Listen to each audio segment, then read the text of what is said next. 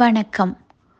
முதியோர் senior citizens மற்றும் இதய நோயாளிகளுக்கான உடல் நலம், இதய நலம் காக்கும் எளிய உடற்பயிற்சி தொகுப்பிற்கு உங்களை வரவேற்கின்றோம். பல ஆண்டுகளாக பல யோகா வல்லுநர்களை பார்த்து அனுபவம் செய்து அதன் பயன்களை அறிந்து உங்களுக்காக ஒரு சில எளிய பயிற்சிகளை இங்கே பதிவு செய்துள்ளார் டாக்டர் JKP. நீங்கள் அதை பார்த்து பயிற்சி செய்து பயனடைய வேண்டும் என்பது அவருடைய ஆவல். இந்த எளிய பயிற்சி செய்வதற்கு பெரிய இடமோ உடையோ அதிக நேரமோ தேவையில்லை. 4 சுவருள்ள அறைக்குள்ளேயே இந்த நடைப்பயிற்சியையும் உடற்பயிற்சியையும் எளிதாக செய்ய முடியும். இதற்கு மிக அவசியமான தேவை உங்களிடம்தான் உள்ளது. அது தன் நலன் மீதான அக்கறை, ஆர்வம். இதை நான் எனக்காக, என் நல்வாழ்விற்காக, நல் ஆரோக்கியத்திற்காக செய்ய வேண்டும் என்ற விழிப்புணர்வு ஒன்றே இதற்கு தேவை.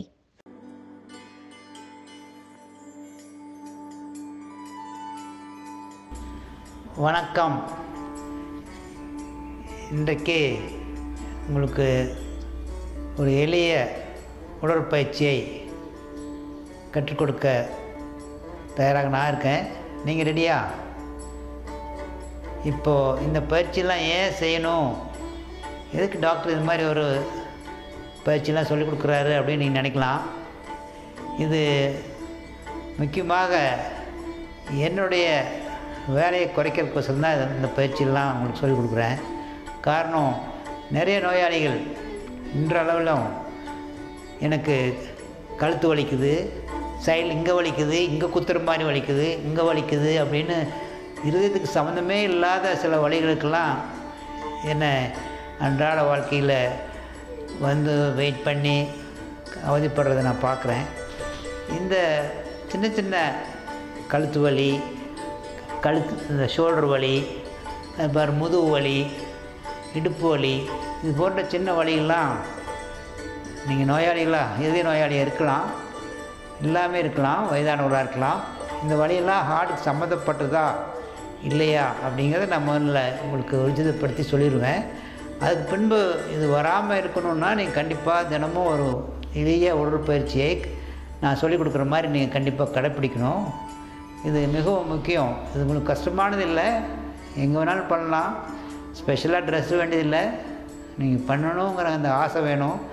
நெக் அண்ட் பேக் எக்ஸசைஸ்லாம் எந்த பொசிஷனில் வேணாலும் பண்ணலாம். நல்ல ஆரோக்கியமாக இருக்கவங்க நின்றுக்கிட்டும் பண்ணலாம். கொஞ்சம் ரொம்ப நேரம் உட்கார முடியாதுங்கிறவங்க இது மாதிரி சேரில் உட்காந்து கம்ஃபர்டபுளாக பண்ணலாம். இல்லைன்னா தரையில் உட்காந்தும் பண்ணலாம். உங்களுக்கு எது கம்ஃபர்டபுளாக இருக்கோ அந்த பொசிஷனில் பண்ணலாம். இந்த எளிய ஒரு ட்ரெஸ் இருந்தால் போதும், காற்றோட்டமான ரூம் இருந்தால் போதும். இந்த பயிற்சிகளை தினமும் குறைந்தது ஒரு அரை மணி நேரம் உங்களுக்கு நேரம் கிடைத்த அளவுக்கு செய்தால் நிறைய பலன் கிடைக்கும். ஸோ இப்போ நேரம் பயிற்சிக்கு போயிடலாமா? Are you ready? Shall we go to the simple exercises for the neck, back and arms. Any exercise should start with the chanting. இந்த உடற்பயிற்சியை நீங்கள் ஒரு சின்ன சாண்டிங்கோடு ஆரம்பித்தா நல்லாயிருக்கும். காரணம், உங்களுக்கு இருக்கிற எண்ணங்கள் எல்லாம் ஒருங்கிணைத்து சிதறி போகாமல் இருக்கிற ஒரு கான்சன்ட்ரேட் பண்ணி இந்த பயிற்சி செய்கிறதுக்கு உங்களை ஒரு சின்ன சாண்டிங் உதவமாக இருக்கும். அது உங்களுக்கு எனர்ஜியை கொடுக்கும், ஒரு நல்ல ஆரம்பமாக இருக்கும். ஸோ இந்த பயிற்சியை ஒரு சின்ன சாண்டிங்கோடு பண்ணுவோம். நீங்கள் ரெடிங்களா? ஓகே. சாண்டிங், தியானம்.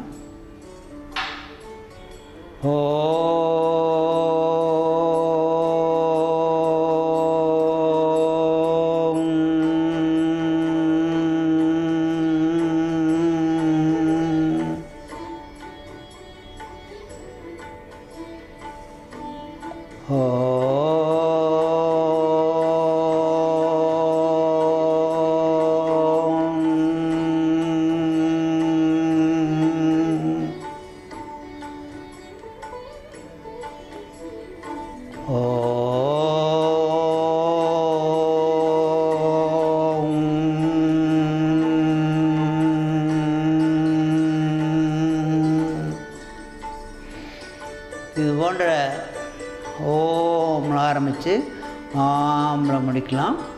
இதை 2 தடவையோ 3 தடவையோ நேரம் கிடைத்த அளவுக்கு நீங்கள் இந்த சாண்டிங்கை செய்தால் உங்கள் எண்ணங்கள் எல்லாம் ஒருங்கிணைந்து நீங்கள் செய்யும் பயிற்சி மீது கவனம் வரும். ஒவ்வொரு இந்த பயிற்சியை செய்யும் பொழுதும் உங்கள் மூச்சை கவனமாக கவனிக்க வேண்டும். மூச்சை இருக்கவா பிடிக்கக்கூடாது. இந்த பயிற்சிகள் செய்யும் பொழுது கழுத்து வலியோ இடுப்பு வலியோ வலி இருந்தால் நீங்கள் அந்த வலியோடு தொடர்ந்து பண்ண வேண்டிய அவசியம் இல்லை. கண்டிப்பாக நீங்கள் நிறுத்திடலாம். அதுக்கப்புறம் கொஞ்சம் டைம் கொடுத்தும் பண்ணலாம். இது கொஞ்சம் பண்ண சரியாயிடும். அதனால் ஆரம்ப ஸ்டேஜில் புதுசாக பண்ணுறவங்களுக்கு லேசான வலிகள்லாம் இருக்கலாம். பட் ரொம்ப ஸ்ட்ரெயின் பண்ணி பண்ண வேண்டாம். எந்த சூழ்நிலையும் நிறுத்திடலாம். ஒவ்வொரு பயிற்சிக்கு நடுவுலையும் 2 அல்லது 3 தடவை நல்லா பெரிய மூச்சை உள்ளே இழுத்து விட வேண்டும். ஒவ்வொரு பயிற்சியும் உங்களுடைய மூச்சோடு கலந்திருக்க வேண்டும். மூச்சு இழுக்கும்போது ஒரு பயிற்சி வரும், மூச்சை விடும்போது ஒரு பயிற்சி வரும். இது மூச்சை இறுக்கி பிடிக்க வேண்டிய கண்டிப்பாக பிடிக்கக்கூடாது. மூச்சை தளர்வாக வைத்துக்கொள்ள வேண்டும். அதே போன்று உடம்பு பூராவும் தளர்வாக இருக்க வேண்டும். இப்பொழுது கழுத்துக்கான பயிற்சி. Exercise for the neck, for strengthening muscle of the neck and for the neck pain. Body straight, neck straight. உடம்பை தளர்வாக நேராக வைத்துக்கொள்ளுங்கள். கழுத்தையும் நேராக இருக்கட்டும். முதல்ல கழுத்தை மேலே கீழே அசைக்கக்கூடிய ஒரு பயிற்சி. Neck moments up and down. இப்போது கழுத்தை மேலே மெதுவாக கொண்டு செல்லுங்கள். Neck up gently. Hold it for 5 seconds.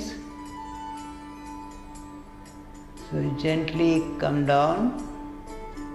கீழே கழுத்தை கீழே மெதுவாக கொண்டு வருங்க. ஸ்பீடாக பண்ணவே கூடாது. இந்த பொசிஷனில் ஒரு 3 செகண்ட்ஸ் அப்படியே ஹோல்ட் பண்ணுங்கள். இது செய்யும் பொழுது தலை சுற்றலோ கஷ்டங்கள் இருந்தால் நிறுத்திக்கொள்ளலாம். அதே பயிற்சியை one more time. Neck up.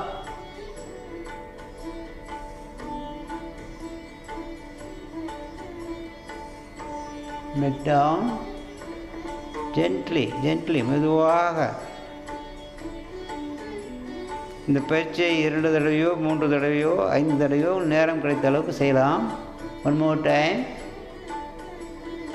Neck up. இந்த பொசிஷன்லேயே ஒரு 3 அல்லது 5 செகண்ட் அப்படியே இருங்க. தென் மெதுவாக கழுத்தை கீழே கொண்டு வாருங்கள்.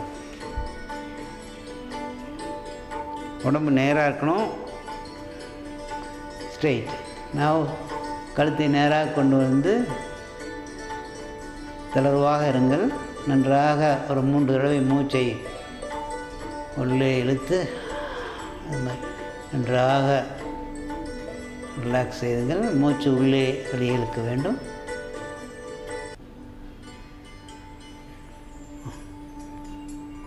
கழுத்துக்கான மற்றும் ஒரு பயிற்சி. வலதுபுறம் இடதுபுறம், right and left moments. So உடம்பும் கவனியுங்கள். உடம்பு நேராக இருக்க வேண்டும். பாடி straight, neck straight, relax. Now right moment. neck to the right, gently to the right. கழுத்தை மெதுவாக வலது பக்கம் திருப்புங்கள். முழுமையாக திருப்ப வேண்டிய அவசியமில்லை. குறைத்து திருத்திவிட்டு கழுத்தை கண்ணை மேலே அப் அண்ட் பேக், கண்ணை உருட்டி பின்பக்கம் பாருங்கள். பார்க்கும் பொழுது உங்கள் கழுத்தை பின்புறமாக bend your neck little back, push your neck back. இந்த மசில் ஸ்டெர்னோமாஸ்டாய்டு மசில் நல்லா ஸ்ட்ரெச் ஆகணும். This muscle has to stretch. Hold in this position for 5 to 10 seconds. இந்த வலி இருந்ததுன்னா, இந்த கழுத்து பொசிஷனில் வலி எது இருந்தால் நீங்கள் மொல்லமாக வெளியே வந்துடலாம். Then slowly, gently come to the front, center your neck. Your body and neck should be straight. Take a deep breath. தென் இடதுபுறம். Turn your head, neck to the left. Look up and back. கழுத்தை மேலேயும் பின்புறமாக நகர்த்தி கண்ணை உருட்டி பாருங்கள். நல்லா neck கொஞ்சம் முடிந்த அளவுக்கு ஸ்ட்ரெச் பண்ணுங்கள். பின்புறம் நோக்கி கழுத்தை சாயுங்கள். இந்த மசில் ஸ்ட்ரெச் ஆகணும். இது மாதிரி செய்யும் பொழுது எதுவும் வலி இருந்தால் நீங்கள் கண்டிப்பாக நிறுத்திடணும். ஒரு 5 செகண்ட் இந்த பொசிஷன் இருந்துட்டு மெதுவாக கழுத்தை முன்புறம் கொண்டு வந்து தளர்வாக அமர்ந்து கொள்ளுங்கள். நல்லா பேக் ஸ்ட்ரைட்டாக இருக்கட்டும், கழுத்து நேராக இருக்கட்டும். இது கழுத்துக்கான 2வது பயிற்சி. கழுத்துக்கான 3வது பயிற்சி உங்களுக்கு நேரம் கிடைத்ததை பொறுத்து எத்தனை பயிற்சிகள் வேணுமோ செய்யலாம். நல்லா பேக்கை நெக்கை ஸ்ட்ரைட்டாக வச்சுக்கோங்க, தளர்வாக வச்சுக்கோங்க. இப்பொழுது கழுத்தை வலது பக்கம் இடது பக்கம் திருப்பும் பயிற்சி. neck to right shoulder.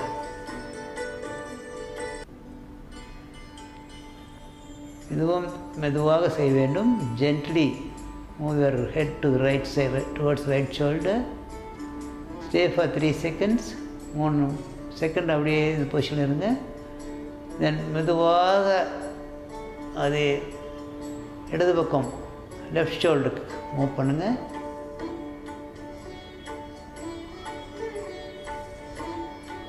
இதே பயிற்சி 1 more time to right shoulder.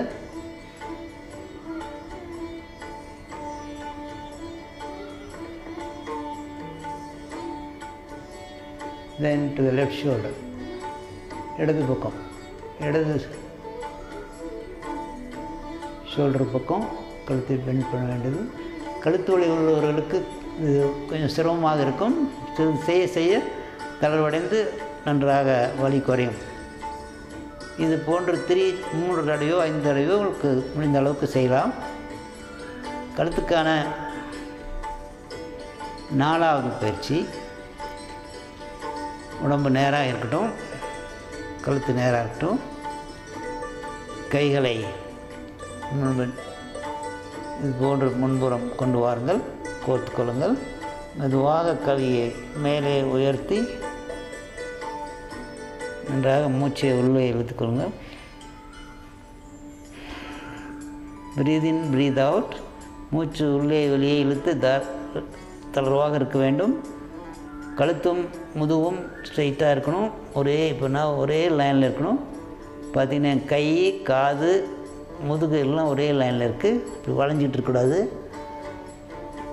இந்த கையை எவ்வளோ தூரம் மேலே இழுக்க முடியுமோ அவ்வளோ தூரம் கொண்டு செல்லுங்கள்.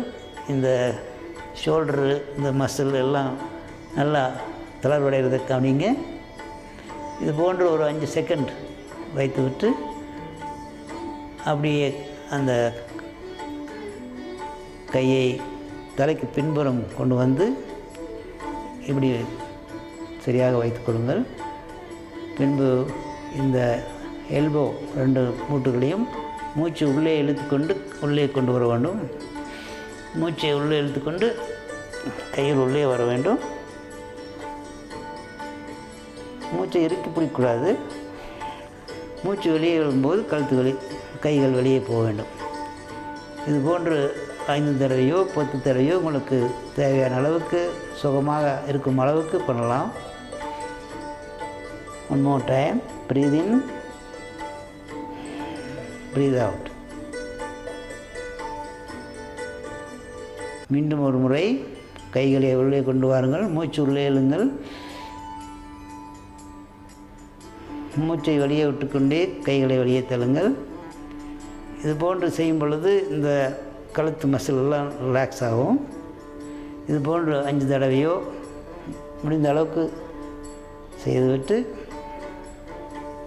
மீண்டும் கையை மேலே நன்றாக உயர்த்தி உங்கள் மூச்சு இயல்பாக இருக்க வேண்டும். மெதுவாக கைகளை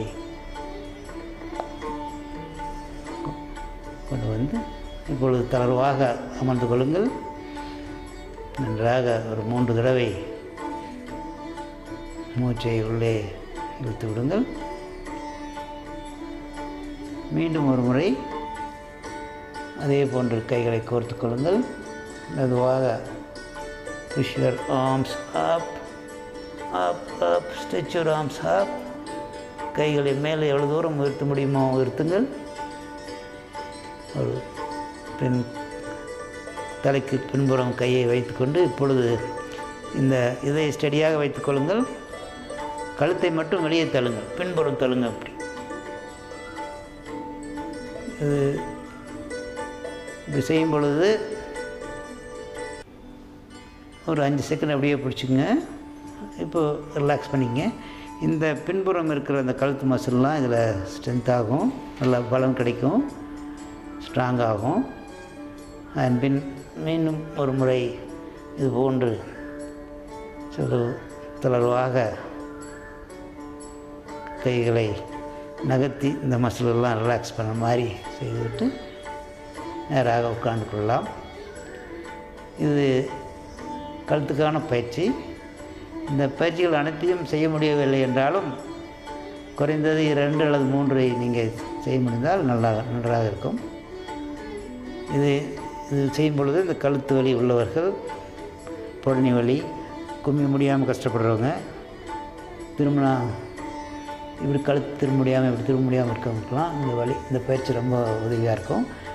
தினமும் செய்ய படிப்படியாக தளர்வடைந்து நன்றாக சுகமாக இருக்கும். அடுத்தது இந்த கை விரல்கள், ரிஸ்ட்டு, எல்போ மற்றும் இந்த பந்துக்கண்ணம் மூட்டு ஷோல்டருக்கான பயிற்சி. இப்பொழுது கை விரல்களிலிருந்து ஆரம்பிப்போம். உடம்பு நேராக இருக்கட்டும், கழுத்து நேராக இருக்கட்டும்.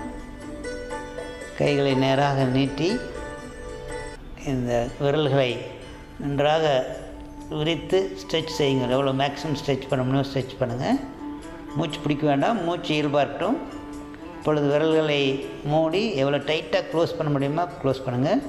Close your fingers tight tight tight. இப்போது ரிலாக்ஸ், ஓப்பன் யுவர் ஃபிங்கர்ஸ். விரல்களை நீட்டி மீண்டும் ஒரு தடவை stretch stretch. Now close your fingers, tight, tight. இது போன்ற 3 தடவையோ 3 to 5 times பண்ணலாம், உங்கள் டைம் பொறுத்து. Now wrist up, wrist movements. ரிஸ்ட்டை மேலே இதே போன்று நிறுத்துங்கள். உடம்பு நேராக இருக்கணும், கை நேராக இருக்கணும், மூச்சு இயல்பாக இருக்கணும். இப்பொழுது ரிஸ்ட் டவுன். இது போன்ற ஒரு 3 எண்ணு வரை கீழே இருக்கலாம். மீண்டும் ரிஸ்ட் அப், ரிஸ்ட் கீழே, மேலே. இப்பொழுது ரிஸ்ட் ரொட்டேஷன், கிளாக்வைஸ் ரொட்டேஷன். இப்பொழுது ஆப்போசிட் சைட். இது போன்று ரிலாக்ஸ் செய்து லேசாக பயிற்சி முடித்துட்டு மீண்டும் இயல்பாக உட்கார்ந்து கொள்ளுங்கள். தளர்வாக chit straight, neck back, relax. நன்றாக மூச்சை உள்ளே இழுத்து விடுங்கள். இப்பொழுது அடுத்த பயிற்சி எல்போவுக்கான பயிற்சி. மீண்டும் உடம்பு நேராக இருக்கட்டும். Back straight, neck straight, arms to the front, palms facing upwards, மேலே நோக்கி இருக்கணும். இது போன்று கைகளை நீட்டி மடக்கி ஒரு 5 தடவை 5 times செய்துங்கள். மூச்சு இயல்பாக இருக்கட்டும். தென் எல்போ எக்ஸ்டென்ஷன். இதுபோன்று மெதுவாக கையை வெளியே உருட்டுங்கள். Bomb extension. தென் மெதுவாக கைகளை உருட்டி பாம் மேலே பார்க்க அளவுக்கு வாங்க. இது போன்று 3 டைம்ஸ் அது 5 டைம்ஸ் செய்யலாம். 3 to 5 டைம்ஸ். இது உங்கள் எல்போக்கும் ரிஸ்ட்டு கைக்கான பயிற்சி. இப்பொழுது ஷோல்டருக்கான பயிற்சி. மீண்டும் உடம்பை தளர்வாக நேராக வைத்துக்கொள்ளுங்கள். கும்பிட வேண்டாம். Back straight, neck straight. So இந்த ஷோல்டருக்கான பயிற்சிகள் 3-4 பயிற்சிகள் இருக்குது. அதில் உங்களுக்கு முடிந்த அளவுக்கு 2-3 செய்தாலும் போதும். முதல்ல back straight, neck straight, hands to the front, right arm up, stretch, stay for 3 seconds. கைகளை மேலே, வலது கையை மேலே உயர்த்தி ஒரு 3 செகண்ட் நிறுத்தி வையுங்கள். டவுன், கீழே கொண்டு வரலாம். அதே போல் இடது கை, லெஃப்ட் ஆர்ம் அப், stretch,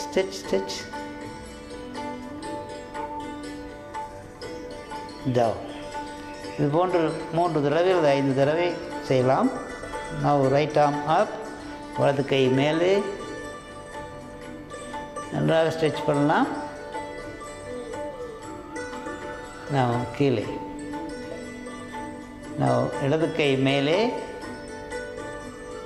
நன்றாக ஸ்ட்ரெச் பண்ணலாம். மூச்சு இயல்பாக இருக்கணும். கீழே. One more time. மீண்டும் ஒரு முறை வலது கை மேலே ஸ்ட்ரெச், நல்லா கை மேலே போகணும். மெதுவாக கீழே. இப்பொழுது இடது கை மேலே.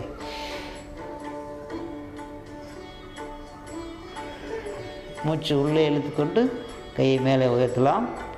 இப்பொழுது ரிலாக்ஸ் செய்து கொள்ளலாம். மூட்டுக்கான மீண்டும் ஒரு பயிற்சி. இது நம்ம ஸ்கூலில் சொல்லிக் கொடுத்த பயிற்சி தான். 1, மூச்சு இழுத்துக்கொண்டே 2, 3.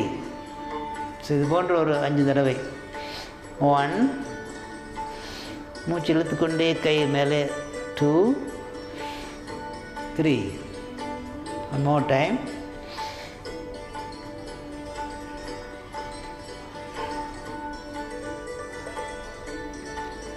இது மூட்டுக்கான, ஷோல்டருக்கான மீண்டும் ஒரு பயிற்சி. கிளாப்பிங். இது போன்ற ஒரு 3 டைம்ஸ் ஆர் 5 டைம்ஸ். இது போன்ற ஒரு 3 டைம்ஸ் 5 டைம்ஸ். இதில் இந்த ஷோல்டருக்கான இந்த அவுட்வர்ட் மூமெண்ட் வருது. இதில் இந்த எக்ஸ்டென்ஷன் மூமெண்ட் கிடைக்குது. ஸோ மூட்டு எல்லா தசைகளையும் நீங்கள் தசைவடை செய்கிறீங்க. அடுத்த பயிற்சி ஒரு ரோயிங் மாதிரி, போட்டு ரோய் பண்ணுற மாதிரி ஒரு உடம்பு நேராக இருக்கணும். இது ஒரு 5 டைம்ஸ் 10 டைம்ஸ் பண்ணலாம். இது பண்ணும்போது இந்த ஜவ்வு இதில் இருக்கிற அந்த தளர்வு பிடிப்பெல்லாம் குறையும். இது பண்ணும்போது எல்லாமே ஜென்டிலாக இருக்கும். அடுத்த பயிற்சி ஷோல்டர் ரொட்டேஷன். உடம்பு நேராக இருக்கட்டும், கழுத்து நேராக இருக்கட்டும். கைகளை ஷோல்டர் மேலே வைத்து மூச்சை உள்ளே இழுத்து கை மேலே போட்டு மூச்சை வெளியே இருக்கும்போது கீழே வரட்டும். இது போன்று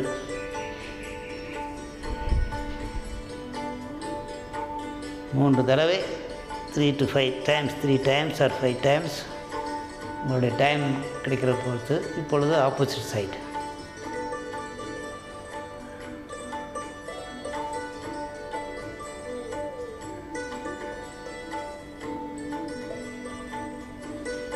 இது போன்று செய்தால் உங்கள் மூட்டு எல்லாம், இந்த ஷோல்டர்லாம் ரொம்ப ஷோல்டர் வலி இருக்கவங்க இது மாதிரி பயிற்சி செய்து எல்லாம் தளர்வடைந்து சுகமாக கிடைக்கும். இல்லைன்னா இது மாதிரி கை வச்சு படுக்கிறவங்க, கையை ஆட்டாமல் இப்படியே பொசிஷன் உட்காந்துருக்கவங்க எல்லாத்துக்கும் அந்த ஷோல்டரு எல்லாமே ஜாம் ஆயிரும். அப்போது கை தூக்குனா வலிக்கும், குமிஞ்சா வலிக்கும். இந்த வலியை ஹார்ட்டுக்கு நினச்சிட்டு நிறைய பேர் பயந்துட்டு ஓடியாருவாங்க. ஸோ இந்த பயிற்சிகளை தொடர்ந்து பண்ணிங்கன்னா நல்ல பயன் கிடைக்கும். இது பண்ணாமல் வெறும் மாத்திரை மட்டும் சாப்பிட்டா சரியாக வராது, கண்டிப்பாக வலி திருப்பி வரும். ஸோ இப்பொழுது அடுத்த பயிற்சிக்கு செல்லலாம். அடுத்த பயிற்சி இந்த முதுகில் 2 ஸ்கேப்புலாக்கு நடுவில் இருக்குது. நிறைய பேர்த்துக்கு அப்படியே ஒரே பொசிஷனே உட்காந்து டிவி பார்க்குறனாலையும் அசைவு இல்லாமல் சேரில் உட்காந்துட்டுனாலையும் இந்த முதுகெல்லாம் வலிக்குது, என்னால் எந்திரிக்க முடியலைங்க, குமிய முடியலைங்க, இங்கே வலிக்குதுங்க, இங்கே வலிக்குதுங்க, அந்த வலி முன்னாடியும் வருதுங்கன்னு சொல்லி பயந்துட்டு வருவாங்க. இதுக்கான பயிற்சி இது மாதிரி உடம்பை நேராக வைத்துக்கொள்ள வேண்டும், கழுத்து நேராக இருக்க வேண்டும், கைகளை சாமி கும்பிடுறது இது போன்ற ஒரு பொசிஷனுக்கு வாங்க. பின்பு மூச்சை உள்ளே எடுத்துக்கொண்டு கைகளை வெளியே எவ்வளோ தூரம் தள்ள முடியுமோ தள்ளுங்க. பேக் சைட் புஷ் பண்ணுங்கள். தென் ஃப்ரண்ட்டுக்கு மாடி வாங்க. One more time.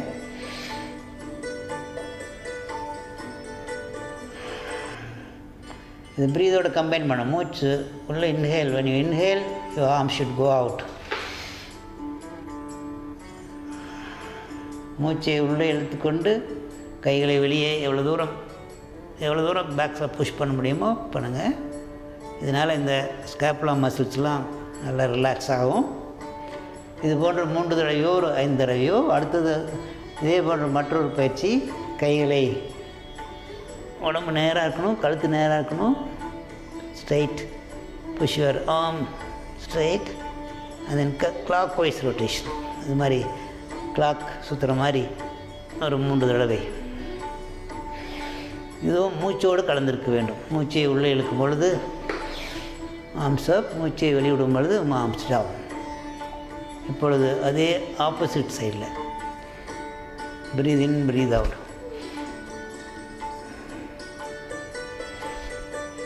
இது போன்று 3 தடவை அல்லது 5 தடவை செய்யலாம். இதுவும் இந்த பேக் மசில், இந்த இன்டர்ஸ்கேப்புலர் மசில் அந்த வலியை போக்குறதுக்கான ஒரு எளிய பயிற்சி. இதெல்லாம் உட்காந்து முடிஞ்சால் உட்காந்துட்டு பண்ணலாம், சேரில் வேணால் உட்காந்துக்கலாம், நின்றுட்டு பண்ணலான்னு பண்ணலாம். உங்களோட வசதி போல் நீங்கள் செய்யலாம். சொல்கிற இந்த மசில்ஸை ஸ்ட்ராங் பண்ணுறதுக்கு தளர்வடைய செய்ய வேண்டிய ஒரு பயிற்சி. இப்போது கைகளை நன்றாக உடம்பு நேராக இருக்க வேண்டும், கழுத்து நேராக இருக்க வேண்டும். கைகளை மேலே உயர்த்துங்கள். அப்படி பாம் ஃப்ரண்ட் ஃபேஸ் பண்ணி தென் கழுத்தை கொஞ்சம் பின்புறம் டக்கி வச்சுன்னு தென் push back straight, push your arms back.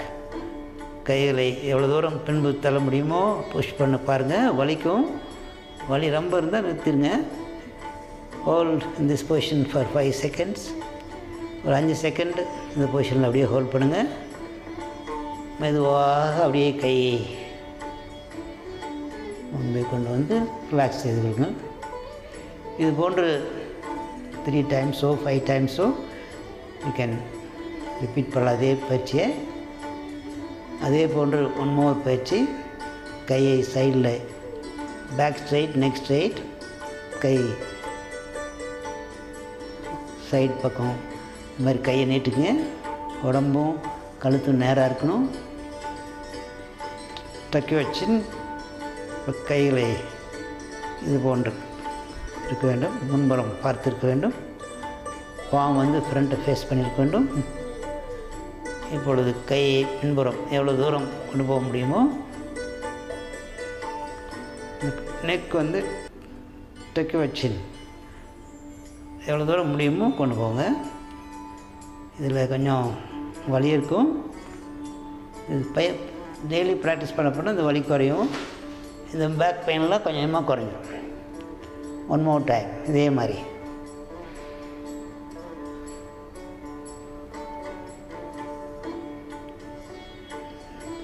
Gently. இந்த இன்டர்ஸ்கேப்புலர் ட்ரெபீசியஸ் மசிலுக்கான மேலும் ஒரு பயிற்சி. கைகளை இது போன்று முன்பு கொண்டு வருங்க. இப்பொழுது முதுகு நேராக இருக்க வேண்டும், கழுத்து நேராக இருக்க வேண்டும். சின்ன டக் பண்ணிக்கலாம். பண்ணிட்டு கைகளை மெதுவாக பின்புறம் கொண்டு வாங்க. இந்த எல்போவை எவ்வளோ தூரம் பின்னாடி கொண்டு போக முடியுமோ கொண்டு போகணும். பேக்கும் நெக்கும் ஸ்ட்ரெயிட்டாக இருக்கும், குமிக்கூடாது, ஸ்ட்ரெயிட்டாக இருக்கணும். எவ்வளோ தூரம் புஷ் பண்ண முடியுமோ புஷ் பண்ணிவிட்டு இந்த எல்போவை இது போட்டு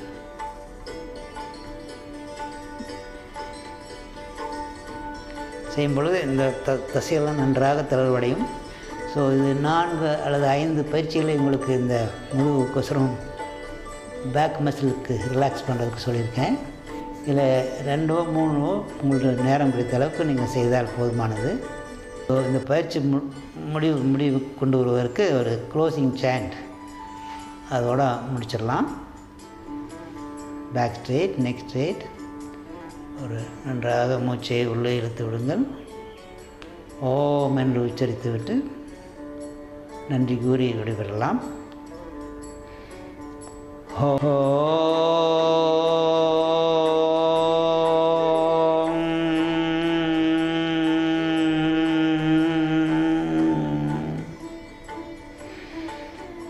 Let the whole universe be filled with happiness, good health, peace, love and bliss.